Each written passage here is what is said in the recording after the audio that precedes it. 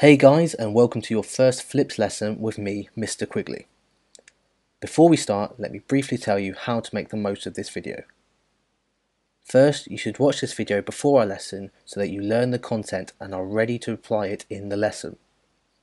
Second, you should watch this video as many times as you like until you feel you have learnt the content. To help with this, you should complete the quiz that I have given you to see if you need to watch the video again or are confident with the information. Finally, you should come to the lesson prepared with at least one question to ask about the topic. Once you have done all this, you should be ready and able to apply your knowledge in the lesson. Now that we have covered that, let's move on to the topic at hand. So today we are going to examine participant observations as a research method used by sociologists to study society. Participant observations occur when a researcher actually takes part in the everyday life activities of a certain social group. This is different to non-participant observations, as here the researcher simply observes the group without taking part in their activities. There are also two different types of participant observations, overt and covert, but we will come back to these later on. Before conducting a participant observation, there are a few things that sociologists must consider. The first concerns getting into the selected social group. Obviously, some groups will be easier to enter than others.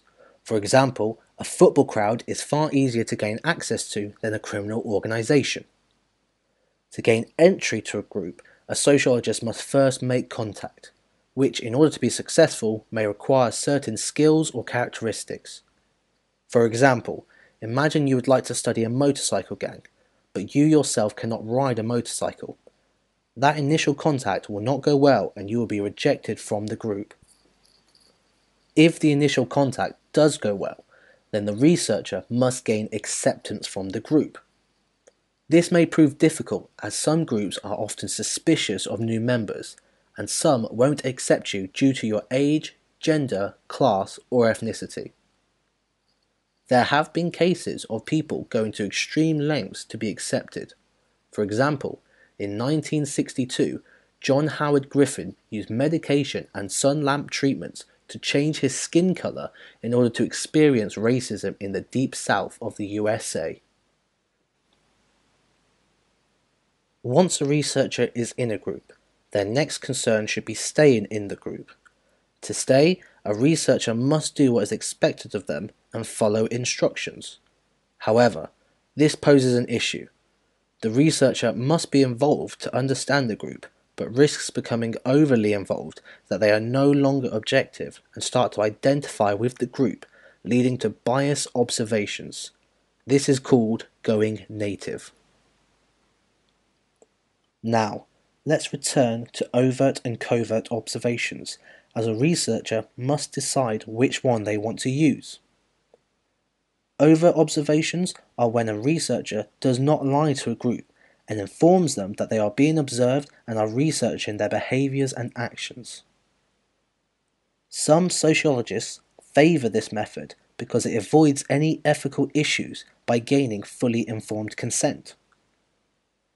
It also allows the researcher to openly take notes and ask silly questions without the fear of being found out. Researchers can also check with group members that they have understood something properly, again without the fear of being found out. However, there are two major disadvantages of overt observations.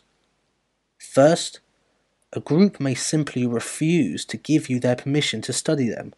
For example, think about criminal gangs. How many of them would happily allow someone to observe and document their criminal activities?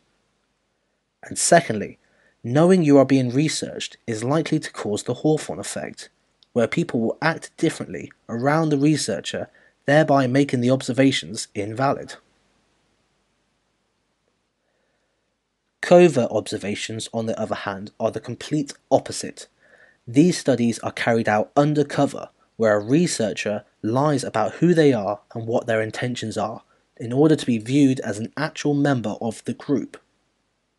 Some prefer this method as it reduces the risk of creating the Hawthorne effect and is sometimes the only way of obtaining valid results. Also, by lying about your identity, you're less likely to be refused entry by a group. Think again about the criminal gang. Lying about your identity may be the only way to enter the gang. However, this method also has some disadvantages. First, the researcher must keep up their act, or their cover will be blown, which can have serious consequences. Second, the researcher cannot openly take notes, or else they'll be found out. They therefore have to rely on their own memory to document observations, which can affect the validity of their findings. The researcher can also not ask silly questions that are needed to clarify misunderstandings, again causing results to become invalid. Finally, although the Hawthorne effect is believed to be reduced by lying to participants, the fact that there is a new member of the group could still affect group behaviours and cause the Hawthorne effect. There are also a lot of ethical issues with covert observations. First, it's immoral to lie and deceive people.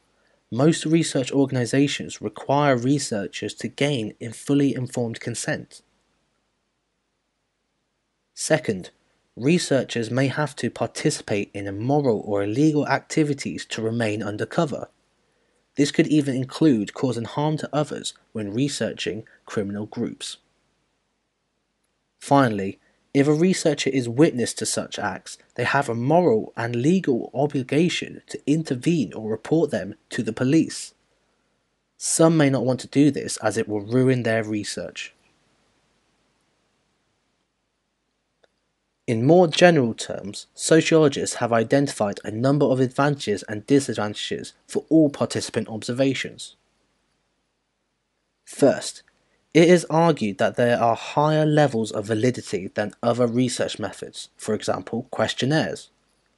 Observations gain rich qualitative data that provides a picture of how a group really lives.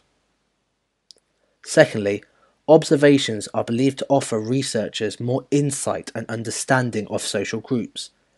This personal understanding is called Verstehen, a German word meaning empathy, or quite simply, putting yourself in someone else's shoes. Finally, observations are flexible. Rather than starting a study with a fixed hypothesis, a researcher enters a group with an open mind, and new experiences can lead to a change of focus. This links heavily to grounded theory, as theories that the researchers produce are grounded in real life. As a result of these perceived advantages, participant observations are favoured by interpretivists, as it provides the most valid picture of reality and focuses on the individual. However, there are also a number of disadvantages that accompany participant observations. First, there are a number of practical issues. Observations can be very time and money consuming. Also, a researcher must be fully trained and have good observation and interpersonal skills to be successful, and this research can itself be stressful and demanding. There are also issues with representativeness. Because of the costly and timely nature of observations, it is likely that only one group will be observed. This makes it difficult to generalize findings to other groups. For example, one criminal gang may behave very differently to another. Observations are also not reliable. Because research depends on the personal observations of a lone researcher, it is unlikely that another researcher will be able to replicate the findings. Additionally, as we have already mentioned, a researcher could go native, and their findings would become subjective and biased, calling into question the validity of their findings. Due to these disadvantages, positivists reject the method and argue that it focuses too much on the micro level and wider structural forces, aka macro levels, are ignored. To conclude, participant observations can be a useful method for gaining insight into social groups to create a picture that is true to life. However, There are several things that must be considered before starting an observation. A researcher must have the skills to make initial contact and then be accepted to the group. Once in the group, the researcher must avoid going native to ensure unbiased observations. The researcher must also decide whether their observations will be overt or covert. Overt observations are more ethical and practical, but there is a higher risk of being refused entry and producing the Hawthorne effect. Covert observations are the opposite and are believed to produce the most valid and true-to-life results, but are very unethical and impractical. Participant observations as a whole are favoured by interpretativists because they are valid, gain more insight, and are flexible, leading to findings that are grounded in real life.